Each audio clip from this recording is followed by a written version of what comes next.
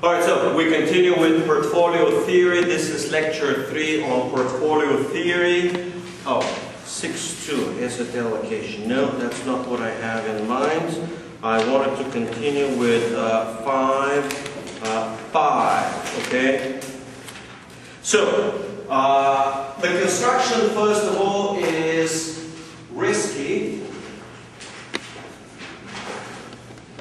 Portfolio. You're told the risky portfolio, it consists of stocks, but of course you should be aware that your risky portfolio should also have other elements. Commodities are always a good choice to have some. So commodities. And of course your risky portfolio should include real estate. For the simple reason that real estate is risky investment, not as it has been believed over the last decade by 200 or 300 million Americans that real estate is risk-free. So once you construct the risky portfolio, and again, you may just have one asset of your portfolio. The risky portfolio could be of 2 assets, or the risky portfolio could be of 500 or 5,000 assets. Whatever your risky portfolio is, your next step is to construct the complete portfolio. Complete.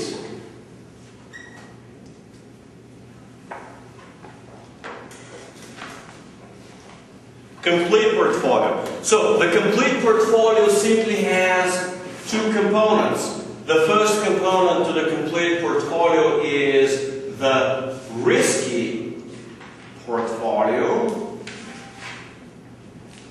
And the second one is the risk-free component. Risk-free component. The risk-free component is usually in the textbook recommended to be bonds. First of all, treasuries. Wall Street would rather prefer to sell you money market mutual funds. Money market mutual funds.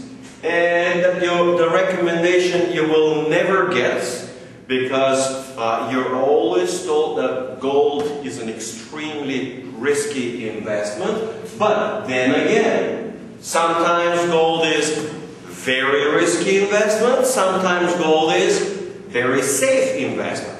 In extremely inflationary environment, treasuries are certainly not safe, and money market mutual funds are certainly not safe. So when you get to look around in highly inflationary environment, there is not much left which is safe, except for possibly gold. So as inflation begins to accelerate in the economy, gold should ideally be becoming a significant, or getting a higher percentage of the overall portfolio. So what's the risk become? Component as in element. One gold can be risky. What can gold be risky? Gold is usually considered to be risky in this inflationary environment. After you have had a significant period of inflation, and inflation had been accelerating during that period, and market participants have begun to factor in even higher future inflation, usually gold price accelerates ahead of inflation in expectation of further inflation. In other words, the price of gold discounts future inflation. It discounts the depreciation of the currency. If for any reason, usually strong political will, the government and central bank decides that it will not pursue its inflationary policy any longer, then they may begin to reduce inflation. In other words, to decelerate inflation. We call this disinflation. If you remember, disinflation was one year it's 10%, the next year is 8%, the next year is 6%. So, as inflation begins to decelerate, the price of gold may actually fall. That's because now market participants are expecting and discounting in future periods less and less and less inflation. So this is what can make gold fairly volatile. But remember, it is not that gold is a volatile asset, and it is not that the value of gold fluctuates a lot. It is that what you measure in paper dollars or any paper currency, its value fluctuates a lot. But you say, well, the paper currency is relatively stable. But the idea is that the value of gold incorporates expectations of future value of the paper currency. And therefore, as people expect the currency to devalue, they will actually discount it ahead. And this will be reflected in the price of gold. But again, the price of gold does not reflect volatility or riskiness of gold as an asset, but reflects the volatility and riskiness of paper assets, of paper money, because, you know, they are subject to a lot more risk. The risk of printing it, the risk of supplying more of it at almost free cost and thereby devaluing it. Alright, is that fairly clear? Alright, so what we have here is, let's see, okay, so the expected return of a portfolio is fairly straightforward.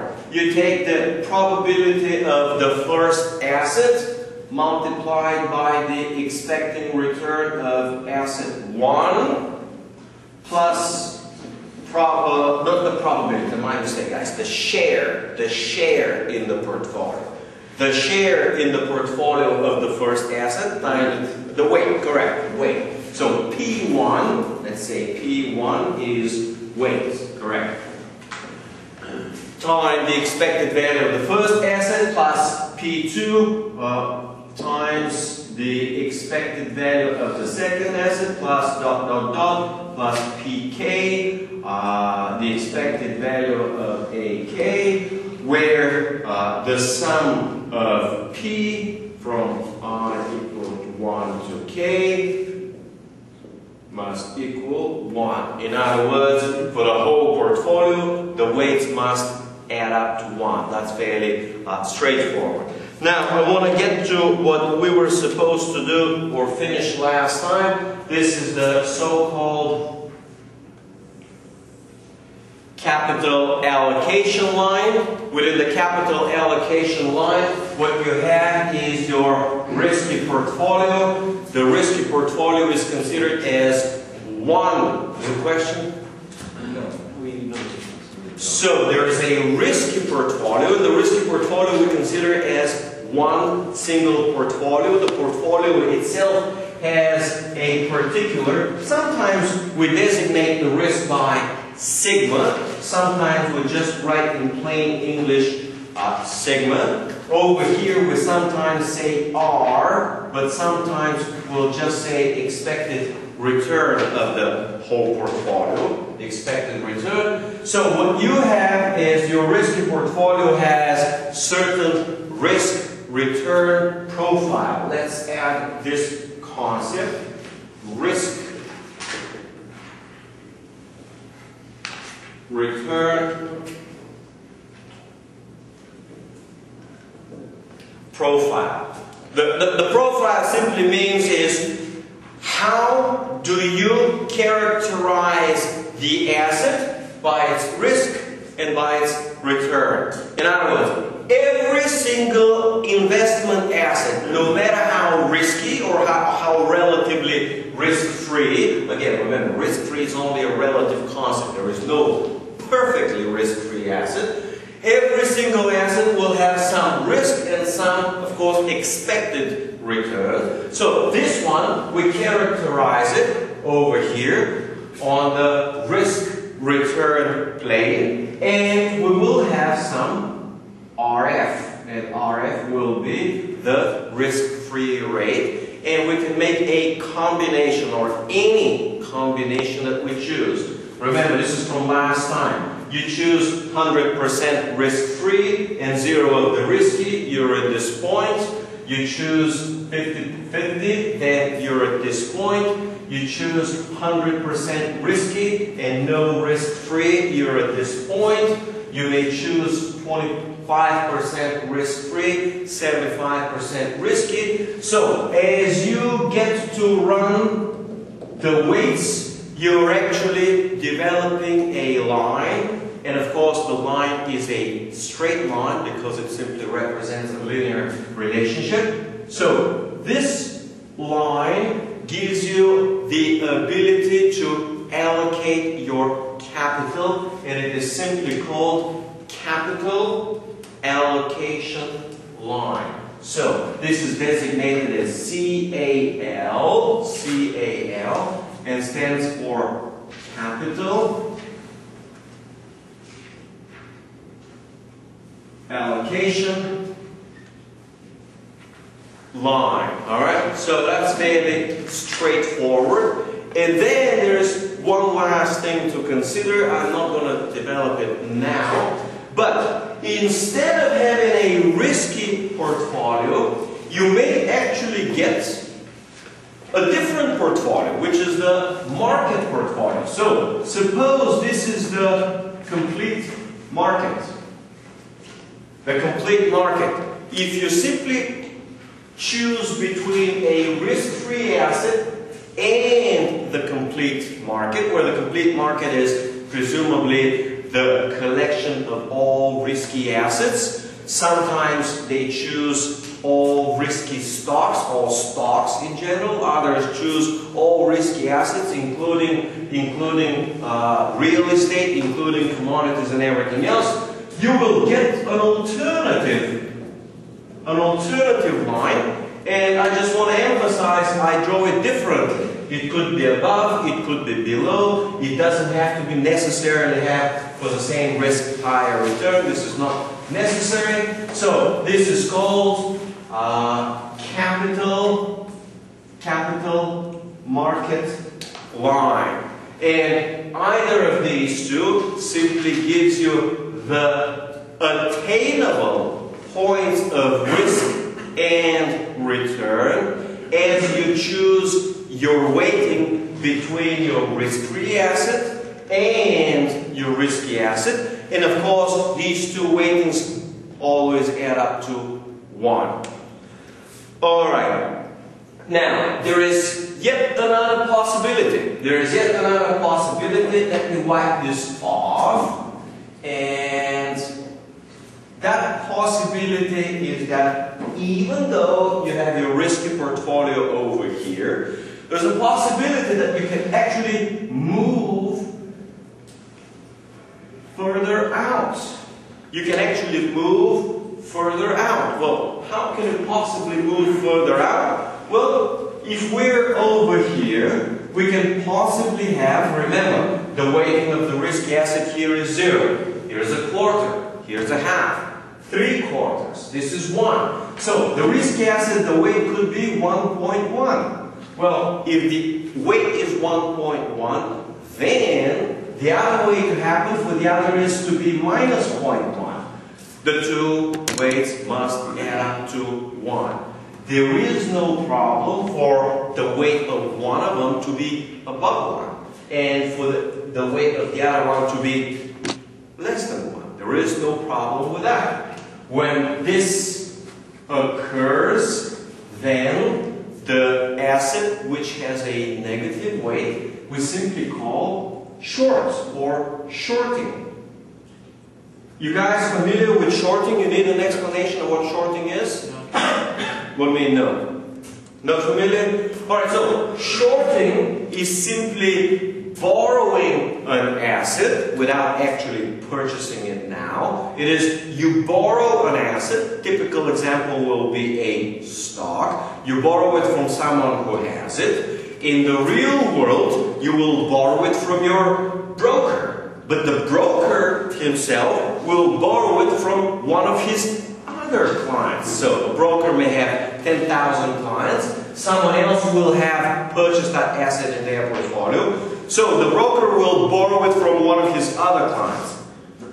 If nobody in the brokerage owns it, the broker will contact a central database of all other brokers and will see who has this particular stock of IBM, Microsoft, or whatever available for borrowing. So the broker will eventually borrow it from somebody, possibly a client or another broker. Now you get the shares and you actually sell them on the market. And when you sell it on the market, you actually sold something that you don't own. Next step is 2 months later or 2 years later, whenever you decide to cover the short. So to short means to sell an asset which you don't own, and then the opposite transaction is said to cover a short, and covering a short means to purchase an asset on the market which you previously sold short for the purpose of returning it back to the person that you borrowed it from. In other words, when you cover a short, you execute a purchase. So, to short means effectively has the meaning of sell. So, you sell a borrowed share. To cover a short means actually to buy. And when you buy and you get the share, you return it to whomever you borrowed it from. Alright, so you can effectively execute a short over here. And when you execute a short, you sell, for example, government bonds. When you sell government bonds, what effectively happens is you get the proceeds, you get the money. So, to short means to sell. You sell the asset, you borrow the asset, you sell it, you take the proceeds, and you use the proceeds to buy the market or the risky portfolio. So you buy even more of the risky portfolio. In other words, for example, if you have $100,000, this is your investable capital, capital which you have available to invest in. What you can do is you can sell for 10,000 shorts, and you can actually, so this will represent a minus, and you can actually buy in, is going to be 1100. Short selling. Yeah, so short selling will be 10,000. Short selling in our particular case will be bonds or whatever the risk-free asset is. So you take the 10,000 and you buy with your original 100,000 and the 10,000 for 110. You buy the risky portfolio. The risky portfolio. So your portfolio is still worth 100,000 originally. You still have 110,000 of the risky portfolio, but you still owe 10,000 on those shares that you sold short and you used the proceeds. You still owe that money. So this transaction will actually move you in the other direction. Of course, it could be perfectly possible, and many players do just that. They can actually do the opposite. They can move along here. In this case, they will be shorting the market, and when they short the market, they would be actually buying bonds. There's nothing wrong with that. So what they do is they bet the market will effectively go down. They'll make money on that market.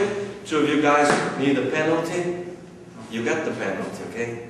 So they sell the short the market, they bet the market falls, and at the same time, not only they make money on the short sale of the market, but they use the money, the proceeds from the short sale, invested it in government bonds, and they got the extra risk-free return. In other words, hoping to gain, if possible, twice. All right? Of course, there is a risk in this transaction, right? And the risk is that you sold the market short, but the market did not go your way, which is down, but went against you. And of course, there is a possibility for you to lose some money or possibly a lot of money. All right, let's see what is next. Next is section 656.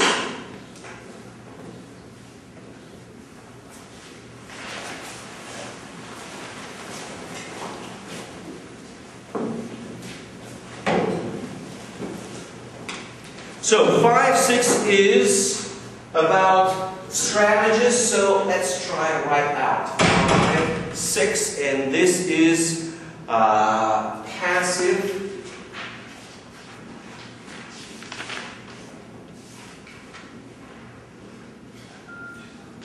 strategies. So the first general concept is that of passive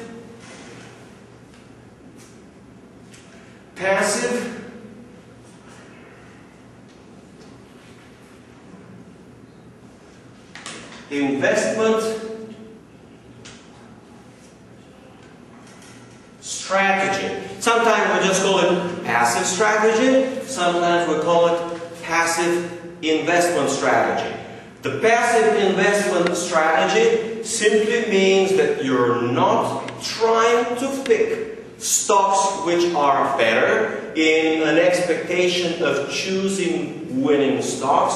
What you're trying to do is simply pick a fairly well diversified portfolio of stocks and hold it. So that's simple as that. Usually the passive investment strategy will sometimes be known, or in the real world will be used as the strategy of indexing. Indexing is simply a strategy where you collect a portfolio of stocks, and that portfolio of stocks will mimic the return of a particular index. One of the indices that is very popular in the world is the S&P 500. You can also mimic the NASDAQ, or you can also mimic Dow Jones. Correct question? Just like the NASDAQ, there's QQQQ. Yes, exactly like this. For example, one example will be, well, it is actually a stock. It trades like a stock. We call it ETF. All right. So let's clarify this. It's probably not the time now. It's usually somewhere else in the textbook. An ETF stands for exchange traded fund.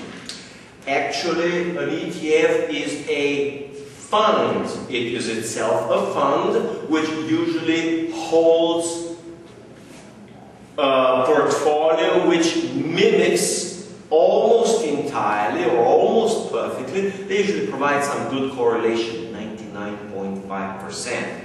So it is a fund. Sometimes, you know, they have closed end, open end, but it is neither closed nor open. It is much closer to closed end. I don't want to get into that. And it is exchange traded. This simply means that this particular instrument trades on an exchange like the New York Stock Exchange or on the NASDAQ as a regular stock. So it actually has all the tradable properties of a stock, including the ability to borrow and sell it short. So one of the ways to use an indexing strategy is to purchase an ETF. As simple as that. But sometimes an ETF will not be available.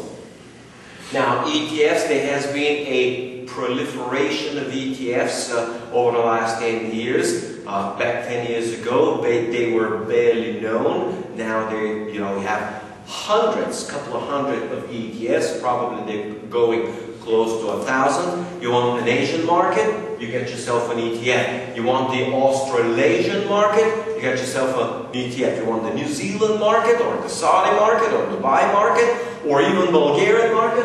For each of those, you get an ETF. Eastern European market. So usually, what those investment banks will do, they will figure out what might be a good ETF. In other words, what is a portfolio that investors might want to have. One of the most popular portfolios was the so-called brick portfolio. What is brick? Brick. Like those that you use in houses? Yeah. Yeah, well, unfortunately not. B stands for Brazil. I hope you've heard it. R stands for Romania. Russia.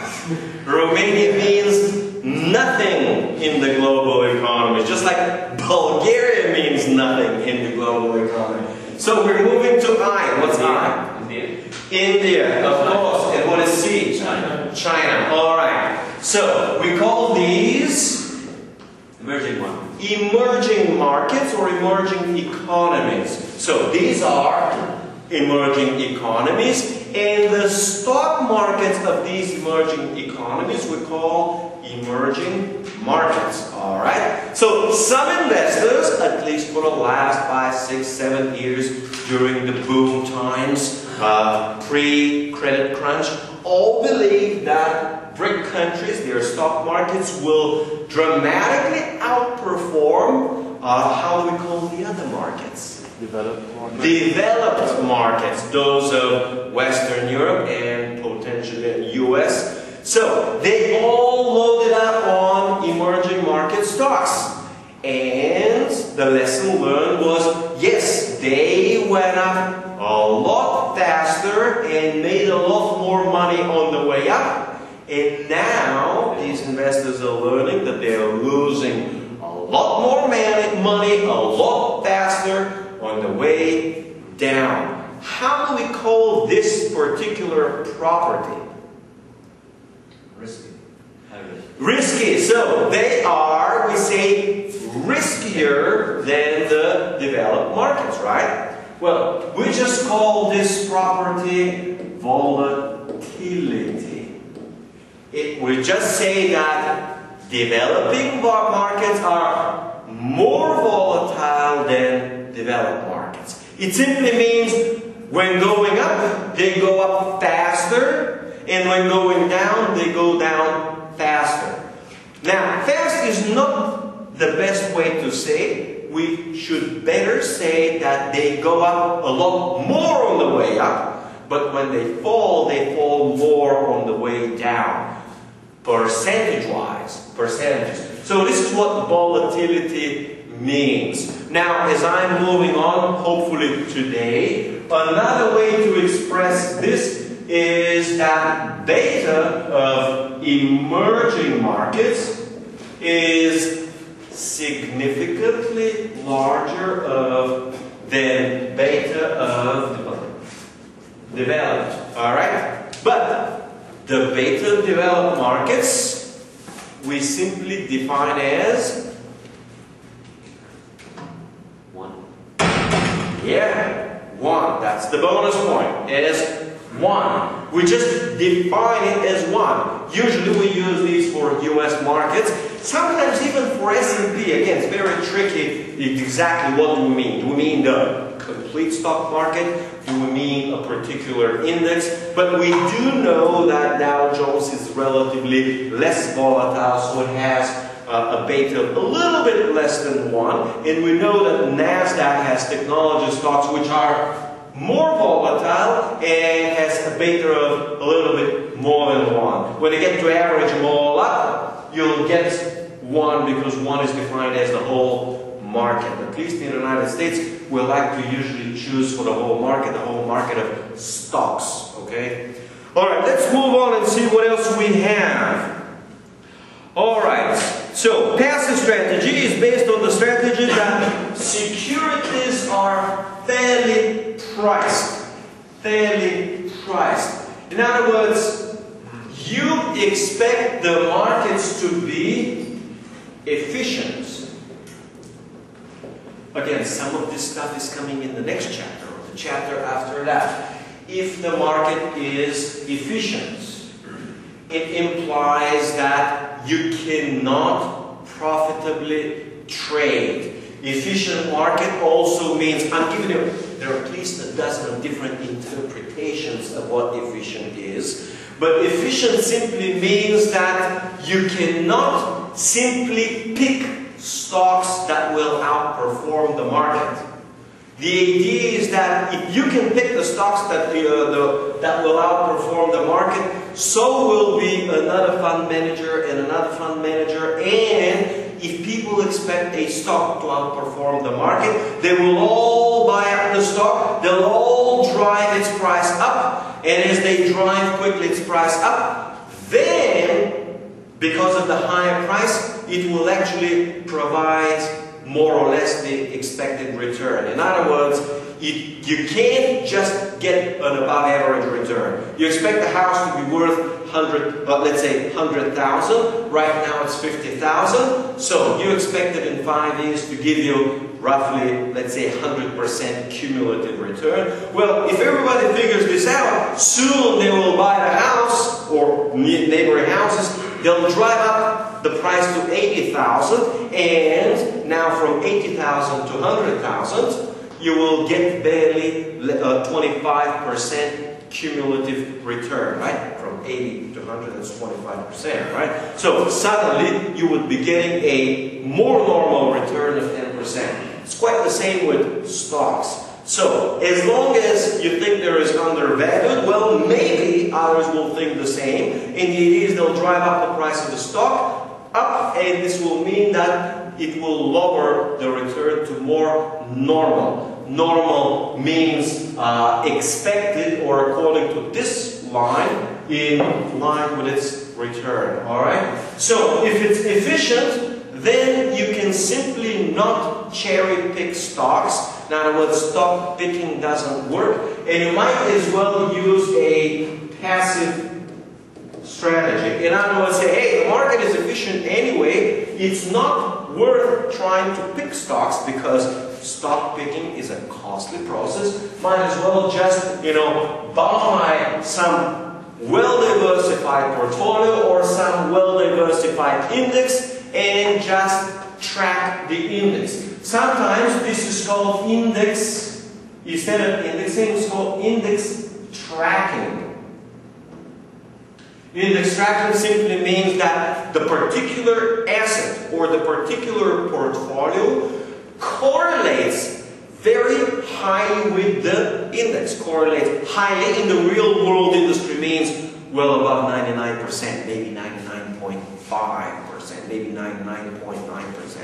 Of course, if you're trying to mimic, or mimic is the same as track the S&P, and the S&P has 500 stocks, a lot of funds will just choose anywhere between 100 and 150 stocks, and they'll choose only those stocks, 150 stocks, that most highly correlate with the whole S&P. The idea is that if you choose all 500, you will run up a lot more commissions in maintaining that portfolio over time.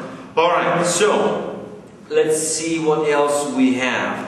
So the idea of indexing and passive strategy is that you will choose some highly diversified portfolio, most likely something resembling the whole market, and then choose what percentage of your portfolio to invest in the market and what percentage of your portfolio to invest in the risk-free asset. In other words, based on your risk aversion, you will choose how far out you want to be. Of course, risk aversion is not the only determinant.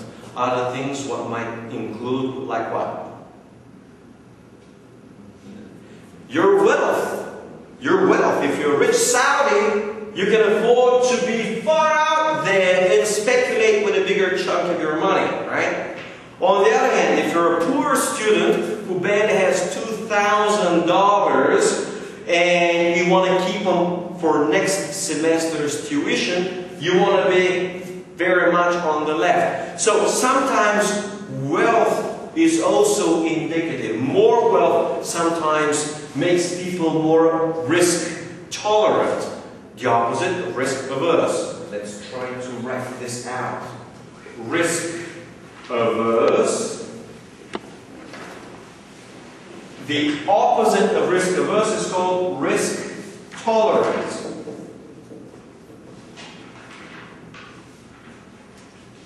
Of course, sometimes very rich people are also very risk averse. They say, I've worked all of my life real hard, I don't want to lose any of my money, alright? So that's the second element. The third element, which is very important for risk aversion, is the time frame of investment. If you're 65 years old, just about to retire, you are relatively risk averse. The reason is common sense. If you lose a big chunk of the money, you do not have the ability to work and make up for those losses. You can't afford to lose a lot of money. Alright, because you're going to be starving during it. Now, if you're 25 years old and you got roughly 40 years up to your retirement, you might as well speculate, and if you lose, you still have 39 or 35 or 30 years to catch up. So, time frame, we call this investment horizon. That's the next concept. Investment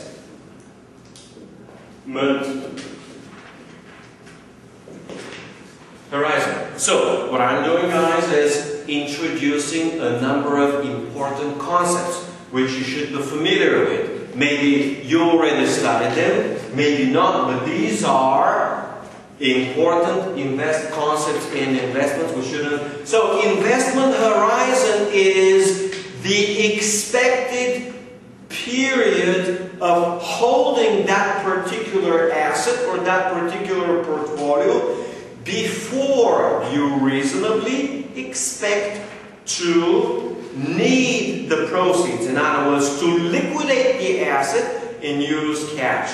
So what you have, if you have a very long-term horizon, then you can hold riskier assets, okay? Because in the longer run, the riskier assets will expectedly outperform.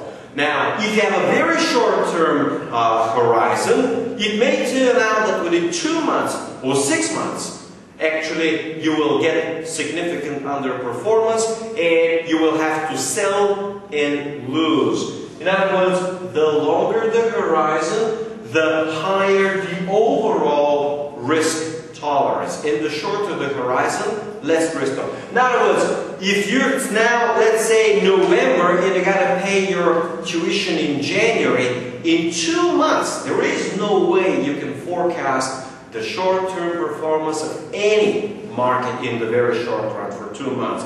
So, within 2 months investment horizon, it makes no common sense to actually try to invest these proceeds for 2 months in a very risky manner, and then expecting to withdraw the proceeds and pay your tuition at college.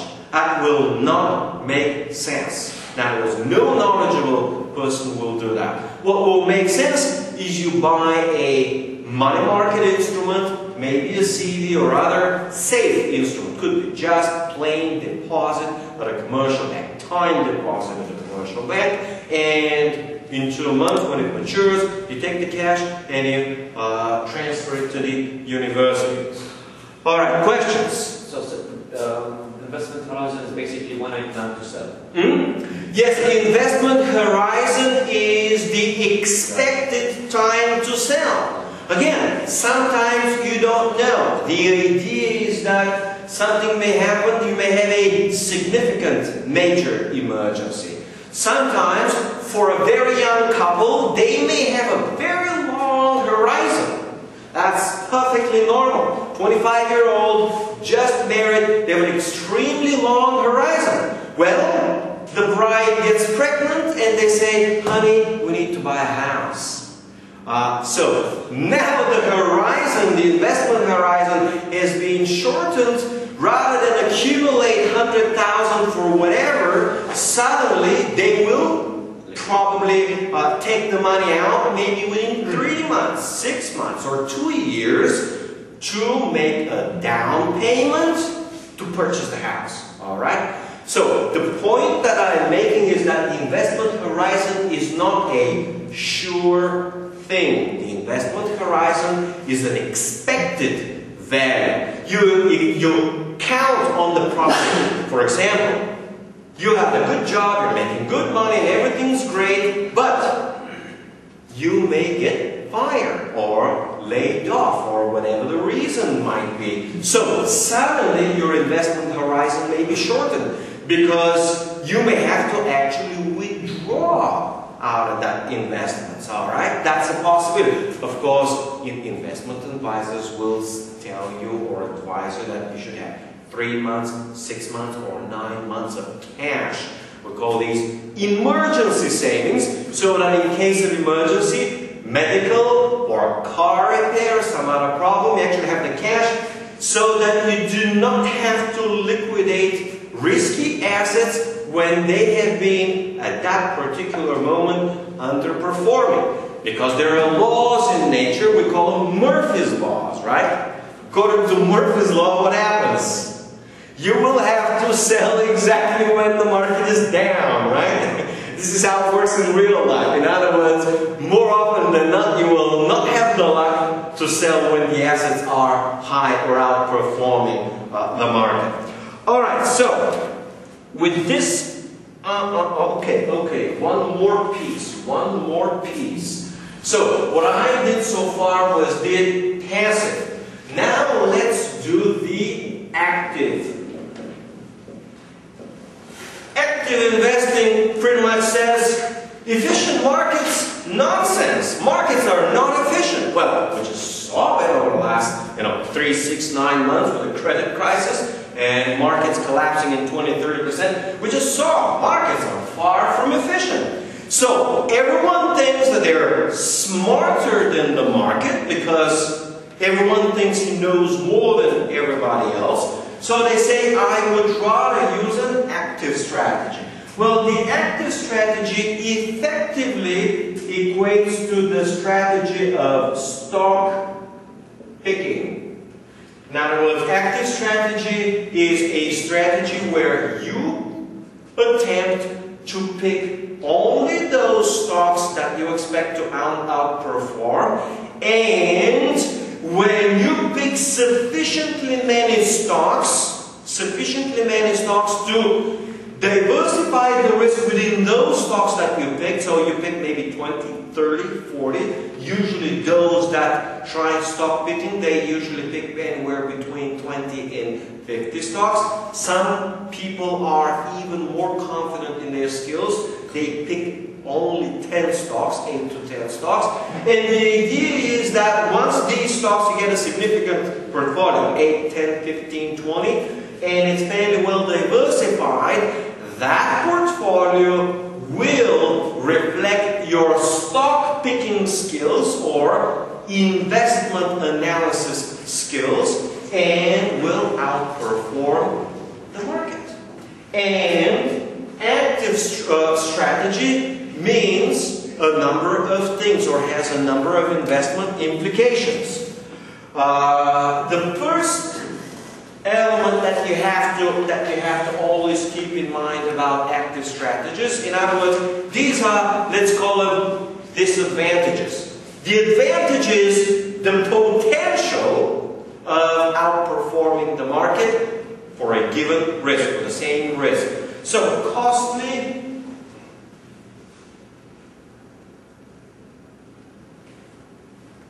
research. In other words, if you're going to be picking stocks, you will incur costs associated with research. Well, again, what is research?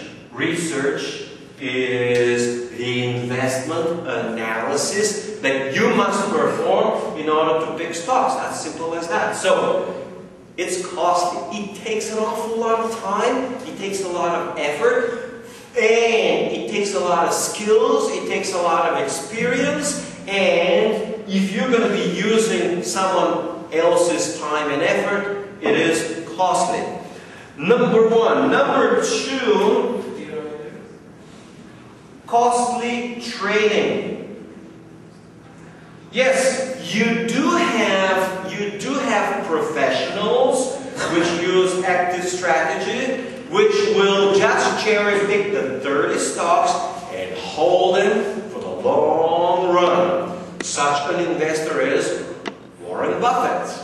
He's cherry picking very few of them. Once he buys them, he holds them for decades. But most active investors will usually be trading a lot. They will see that as fundamentals of some stocks change, they'll buy more of them or will sell or liquidate. In other words, active portfolio management requires active rebalancing. And rebalancing meaning buying and selling your stocks so as to reduce or increase the weight of a particular stock. And this requires trading, and trading is costly. You make your broker rich. Next one is management fees.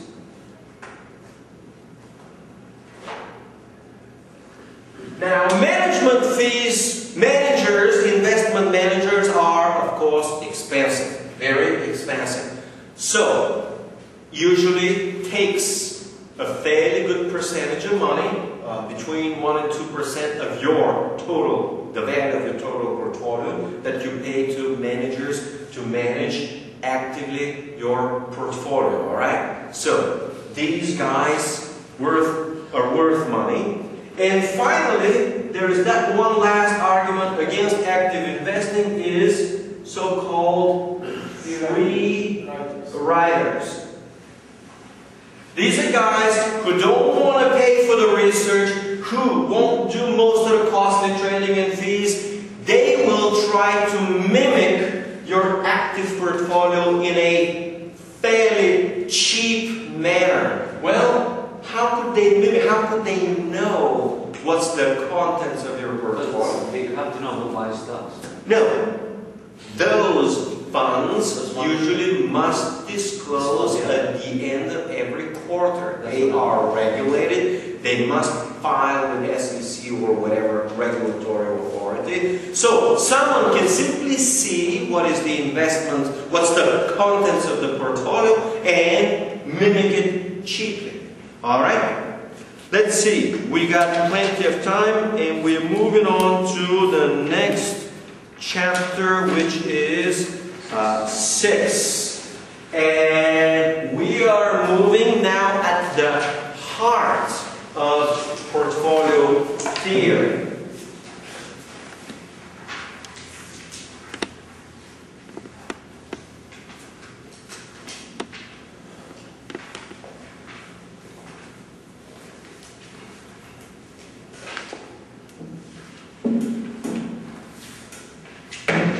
And the heart of portfolio theory is simply diversification. And that's how they call it. Diversification.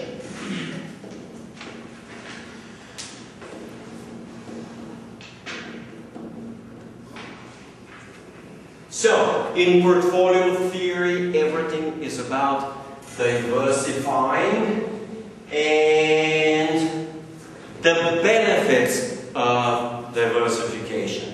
The benefits of diversification are terribly simple.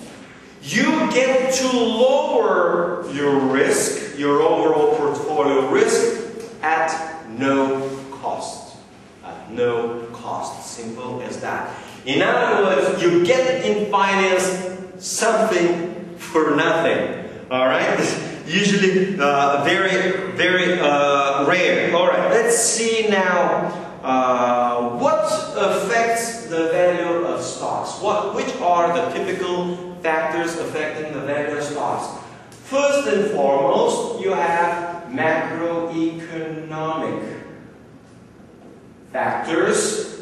Again, the textbook says so. We can always put before that, you have global factors. Of course, you always want to start with global. Then, once you evaluate the overall global macroeconomic environment, you have the macro environment. Then, you have industry. So, based on the analysis of the macroeconomy, what you do is called macro investment analysis.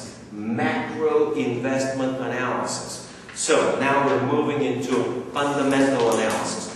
Usually fundamental analysis begins with analyzing the global macroeconomic environment. Then you analyze the overall macro environment. What would this mean in the real world? It simply means that, oh, right now, November 8th, 2008, the US economy is slipping into a recession. So suddenly, you see the US economy is rapidly decelerating or falling into a tailspin, and you must be very careful in how you value stocks. In other words, hey, the economy may get out of the recession in 3 months, or it may take 2 years before the economy gets out of recession. So, how you forecast the recession is crucial for your investments. Why? Well, overall statistical analysis usually say that stock markets begin to forecast the bottom of a recession roughly 6-9 months in advance. If you think that the economy will bottom in 3 or 6 months, in other words, soon, you'd better be buying stocks now, as now the stock market is probably bottoming.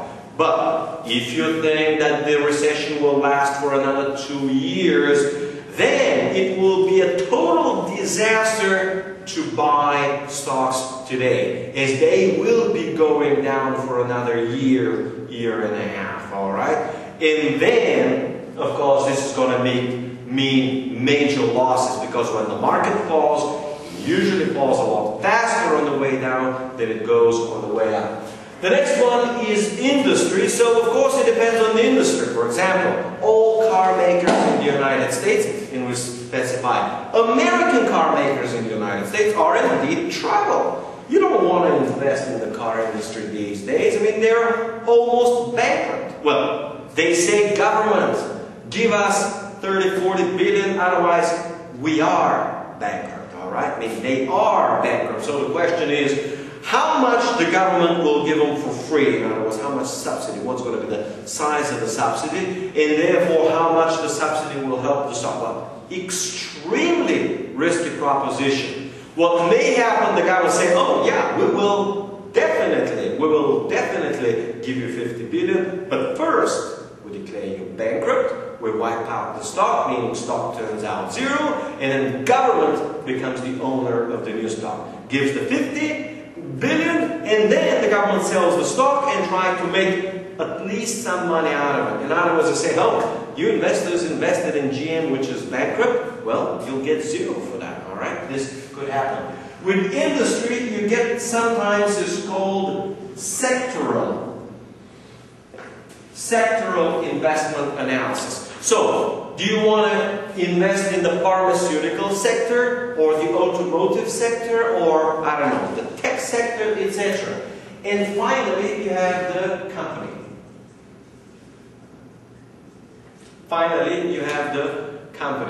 The idea is, yes, you have particular risk to particular companies, but if you take sufficiently many companies, you're going to be able to diversify the risk within a particular company. If you have a particular risk within a given industry, for example, if the automotive industry may experience some risks, or the banking industry may experience some risk, you can take or diversify across 10 different industries, and if 1 or 2 industries underperform, maybe 1, 2, or 3 simply will outperform. So most of the so-called market risk, and I'm getting to it now, market risk is simply the risk associated with the whole stock market, is usually driven by macro and global factors. Yes, economy factors. So the macro and global economy is market risk, or most of the returns of the stock markets in the midterm. Of course, day to day, they're little determined, but maybe week to week, and especially quarter to quarter, 3 months to 3 months, or a year to year, macroeconomics and global economy determine the most of market returns and therefore most of market risk. All right? So that is why you have a lot of funds who are called global macro funds. Global macro fund has the idea of, oh, Vietnam will certainly outperform, markets. Or the idea might be, hey, it could be that GCC countries, during the global financial storm, GCC countries will outperform other markets. Now, what you have to understand is that it is not necessary that GCC markets actually go up. All that is necessary is that you correctly call the GCC countries will be affected less by the global financial storm. If this is the case, what you do is you take a long position in GCC. Of course, there will be some ETF to mimic GCC markets. And you short other markets. You short Asian markets, you short Western European markets. And even if GCC markets go down by 10%, but the other markets that you shorted go down by 20%, you're still going to come out all right with even a profit. Because you'd be making 20% on your shorts, and you're going to be losing 10% on your longs. On the net, you'd be making 10%. And in this really terrible environment where all stock markets go down, making 10% is an extraordinary accomplishment, all right? So this is what global macro is about, and this is what market risk is about. And the idea behind portfolio theory is that the macro economy will do whatever it will do, and you cannot diversify market risk. It is non-diversifiable. Diversified. In other words, market risk is a risk which is driven by global and macro indicators. Global could be something like war with Iran. Suddenly, the whole world is shocked, and of course, most markets will collapse. And there is little you can do with diversification about it. In other words, market risk is that risk which still remains no matter how much you diversify. Question? What about natural disasters? Yes, natural disaster will be another great example. You get some natural disaster, a typhoon, hurricane, or whatnot, and suddenly it wipes out a whole lot more of the economy. Of course, one of the biggest market risks which we saw actually materialize was on September 11. You had a terrorist attack, and stock markets in the United States, but also around the world, just totally and completely collapsed. And again, it is the same old story. No matter how perfectly you are diversified, if the whole market collapses or all markets around the world collapse, you can't do much or anything with diversification. So, yes, we just call it non-diversifiable, and another name is this is a risk which pertains to the system, not to the the particular stock, so we call this systematic. In other words, market risk is the same as non-diversifiable, and it is exactly the same as systematic. And we have a few more names, right? Yeah, these are the key names. All right, so this is the risk which still remains no matter how well diversified you are. All right, so how do we call a risk which is particular to a given company? Non-systematic. Unique. All right, so let's try and give all the names. They mean the same thing. So first and foremost is unique risk. This is the risk which is unique to the company, and we just call it unique. Well, no matter what the risk is for one particular company, it is diversifiable.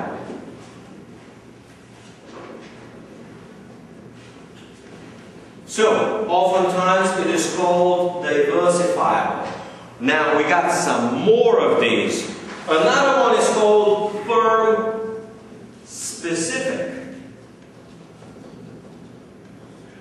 Firm specific. In other words, this is risk specific to that particular firm. Remember, company is the same as firm. Yeah, we can just call it non-systematic. This is why here, systematic. So, we got more names. Now let's see that we're running, or you guys are running out. I'm not yet running out. I got one more. This is a very weird word in English, but sounds scientific. Idiosyncratic. Idiosyncratic. Idiosyncrasy is something which is particular or characteristic of one particular individual. So this is idiosyncratic, means characterizing a specific individual. Alright? Well, the individual in this case is company. So in finance, if you really want to be fancy and scientific, you say idiosyncratic risk, and suddenly you're a whole lot smarter than the others, because the others have no idea what you're talking about or can't figure out. They're actually talking about unique or diversifiable or company risk. Sometimes they just call it company risk. Company or company specific risk. Alright?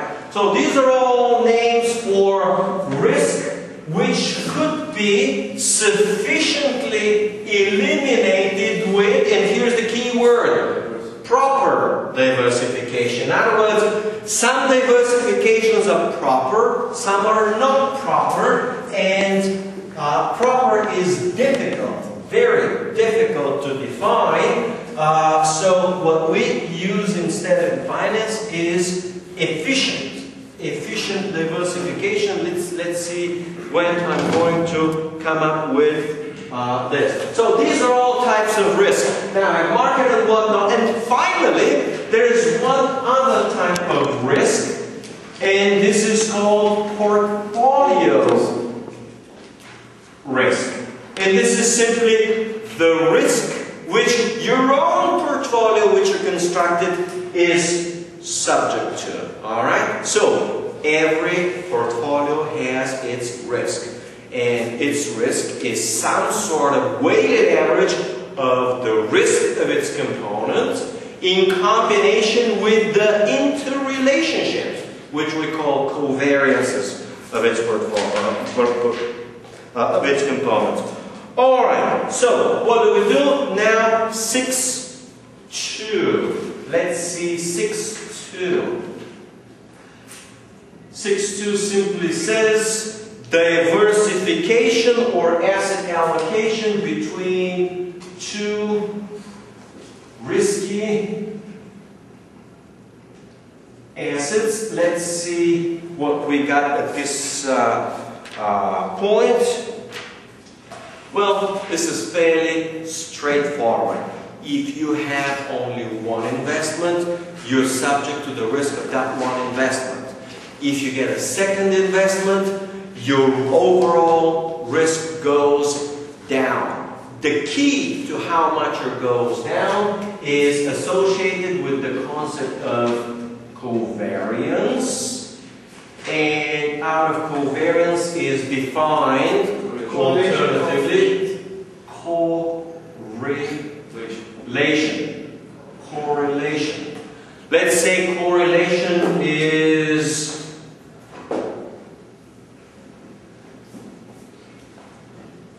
positive. Correlation is positive. When a positive return in one asset results in, and here's the key word, expected positive return of the other asset. So a positive return in the one results in an expected positive return of the other. Respectively, a negative return in the one results in an expected negative return of the other. So, instead of positive, correlation is neutral. We rarely use neutral. We'll call them uncorrelated.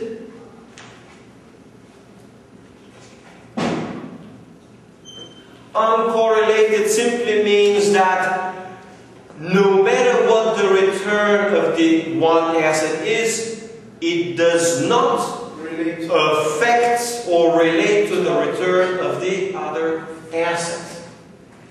Neutral, in other words, uncorrelated, and finally you have negative. And negative correlation simply means that a positive return of one asset results in an expected negative return of the other asset.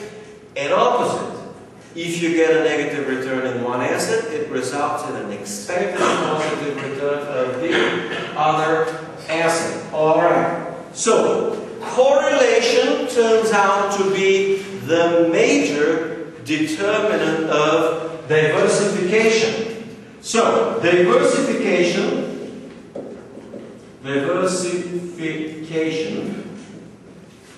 first of all, turns out to work very well, is very good when correlation is negative. Good when correlation is negative. Alright, let's say this. Let's say diversification is excellent. Excellent when correlation is negative. In other words, actually I should do the opposite error. That's my mistake. Negative correlation results in excellent diversification. The next case is neutral or uncorrelated. Uncorrelated assets result actually in fairly good, very good diversification. And finally,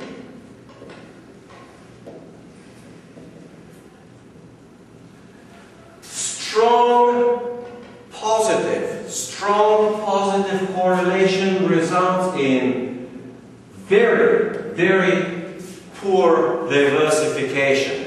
This simply means one goes up 5%, the other one goes up 5%. One goes up 1%, the other one goes up 1%. One goes down 7%, the other one.